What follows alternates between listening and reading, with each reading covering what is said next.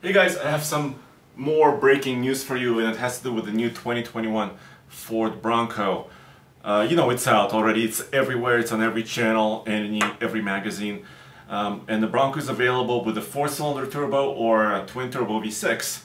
But what if you want a V8 in your new Bronco? Well, there might be a solution according to this. Check this out. So our friends at Pax Power down in Texas have sent us this rendering. Yes, it's a computer-generated image, but they're basically saying that they will produce and offer a Coyote 5.0-liter powered Bronco. And so what is this going to be? They're going to have two options available. One is going to be a straight-up 5-liter Coyote with 400 horsepower and approximately 400 pound-feet of torque. And then they're going to supercharge it. Why not? So a supercharged Coyote Bronco, this is basically what this rendering is, 758 horsepower.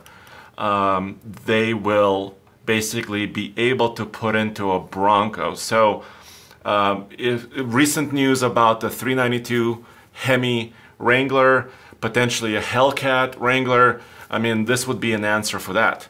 But guys, pricing, you're probably wondering, okay, that's nice. So how much is this going to cost, a V8 powered Bronco? Well, Pax Power has offered some insight into this. So basically, first up, the 5-liter Coyote V8 will be about $30,000 on top of a new Bronco. Yes, $30,000. So it's not for everybody. You might be asking, how come? Why pay so much money, almost doubling the price of a Bronco to put a V8 engine into it? Well, it has to do with the complications on how that build will work. I spoke on the phone with the guys at Pax Power just this morning, and they told me that you have to buy an engine, so you have to buy a 5-liter crate motor, basically. Then you have to buy a new 10-speed automatic transmission. You might be saying, why buy a new transmission when there is already a 10-speed offered in the Bronco, the way it came with the V6? And the guys at Pax Power tell me that there is the bus system, the software system that connects and talks throughout the vehicle. The 10-speed that's made it to a V8 truck is unique with its programming and its language and the way it talks to the engine and the rest of the vehicle to manage gearing, shift points, torque management, all of that stuff. So because it's so complicated, it's easier to buy a new transmission and a new engine, and then you have to wire the whole thing with all the bracketry, accessories, etc., etc. So that's 30,000 bucks. And then for another 15,000 on top of it, so 45 total, 45,000 bucks, you can have a supercharged V8 Bronco. Yes, so let's look at the rendering a little bit closer. This particular Bronco appears to be riding on something like a 37-inch tall tire, larger than a 35 from the factory. And this rendering also shows the ADD off-road bumper, so not basically a Ford bumper that they've provided, but this is the Honey Badger series. Also has a razor rack, roof rack, with additional, capacity, capability, and perhaps even off-road lights on top of it. So all of that is possible.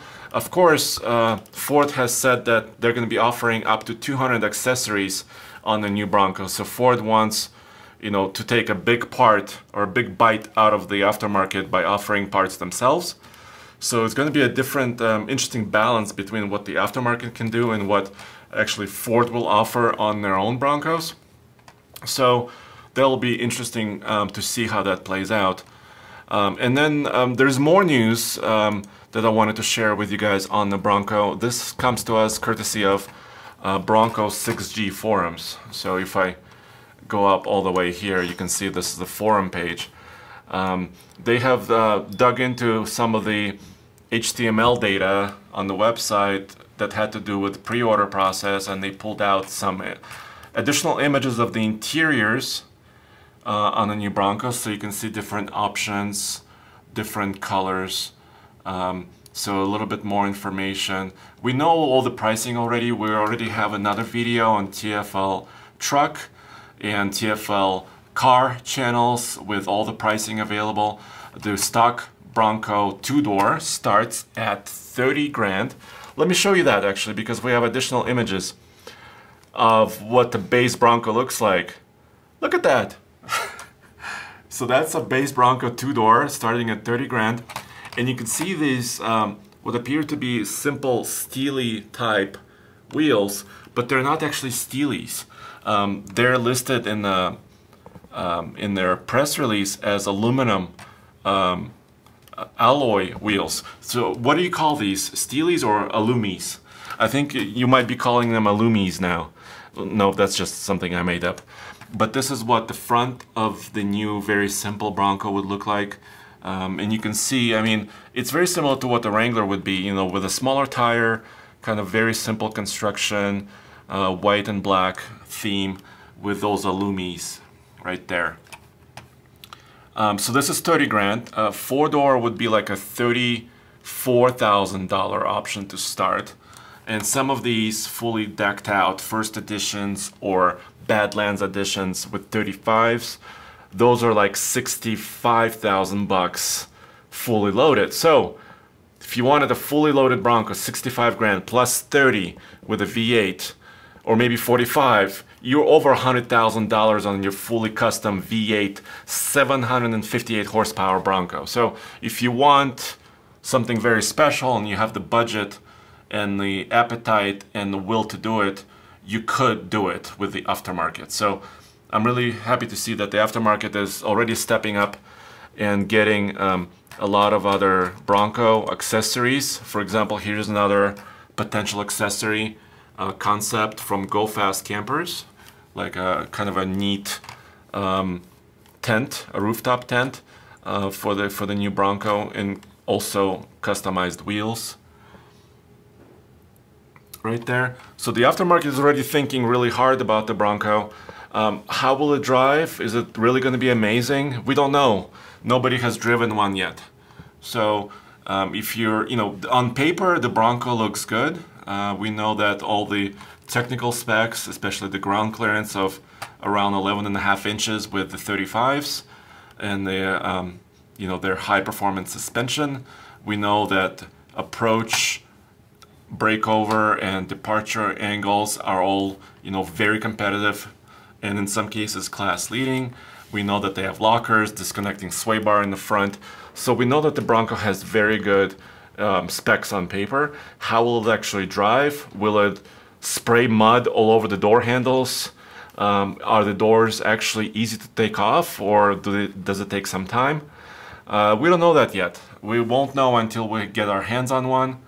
And actually, you know, actually spend time off-roading in it and doing different things. By the way, if you did want a manual transmission Bronco, Ford is offering it only with a 4-cylinder engine, the 2.3-liter, which has 270 horsepower and 310 pound-feet of torque. They're not offering that manual, the 7-speed or the 6+1 transmission in their V6 powered Bronco, the twin turbo. But the guys at PAX Power told me that if you did want a manual transmission behind a V8 Coyote in the Bronco, they can do it. How? Likely they won't be using the 7-speed that's offered in the Bronco already. If you tell them what you want, paxpower.com, if you tell them that you want a V8 Bronco with a manual, they will likely source the manual transmission from the aftermarket. Because, well, first of all, it needs to handle the extra torque.